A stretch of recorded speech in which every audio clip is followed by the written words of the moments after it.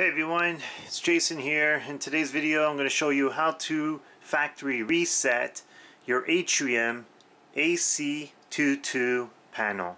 Okay, so I got the ATRIUM AC22 panel here. It's a really easy way to factory reset it. Just going to head over to the board. Let's just zoom in a bit.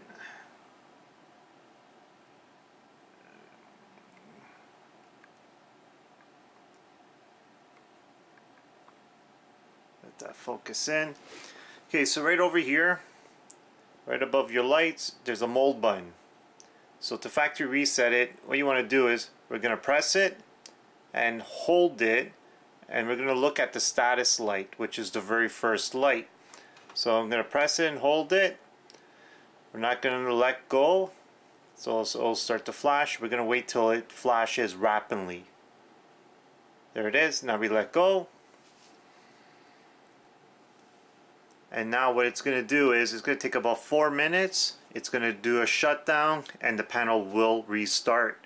And once it restarts, your panel will be back to factory. And that's all to it.